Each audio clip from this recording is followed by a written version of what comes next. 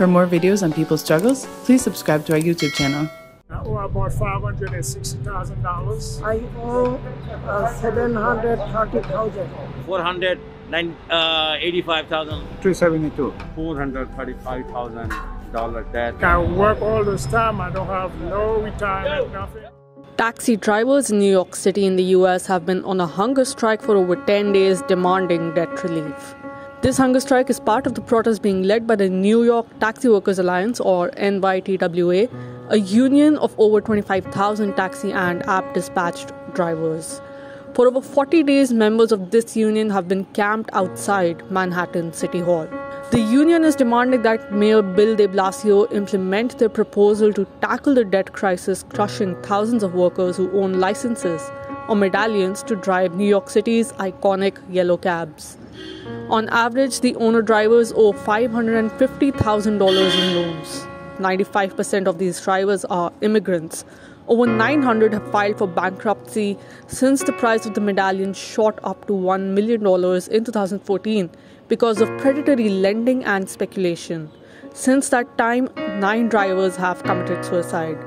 My son has to quit school to go to work to help me taking care of the household.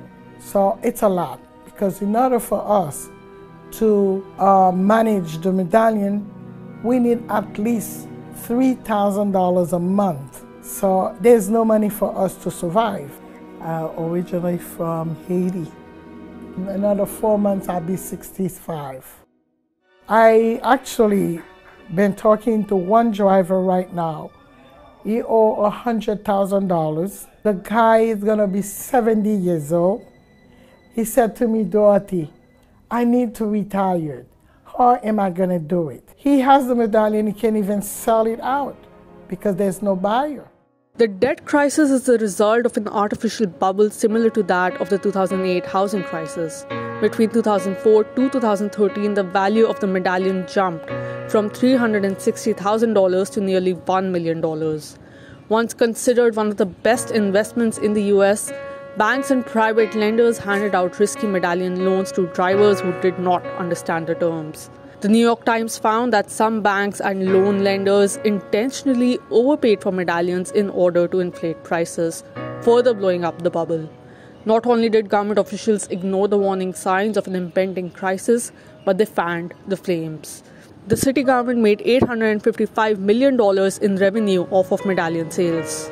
Then, in 2014, the city allowed an influx of ride-hailing companies like Uber and Lyft with zero regulations. This took a major toll on yellow cab drivers who saw their incomes plummet.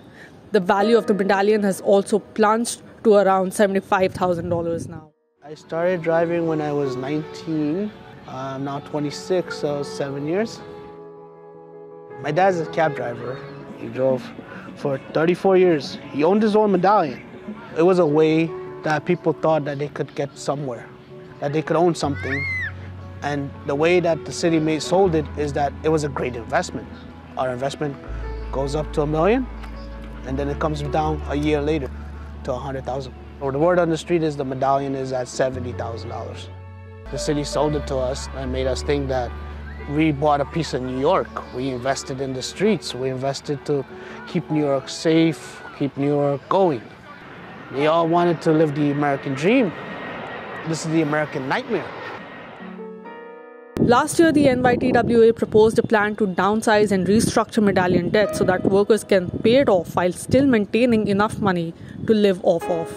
According to this plan, the city or federal or state entity would act as a backstop for loans that are restructured to $125,000. Workers would pay an average monthly mortgage of $750 per month. Overall, the plan would cost the city no more than 0.09% of its $99 billion annual budget.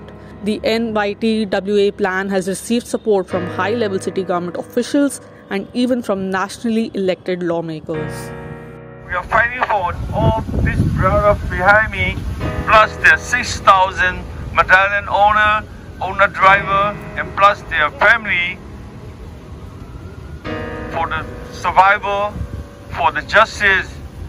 We are so hungry and headache and dizziness and weakness. So myself, I have a diabetes, I have a heart problem, I have a high blood pressure. I risk my health to fight for this 6,000 medallion owner for their driver, their family for survival. I'm also fighting for my brother Kenny Chow family also. We're not going to leave this spot until we win this crisis. That's right. Yeah, that's right. Thank you.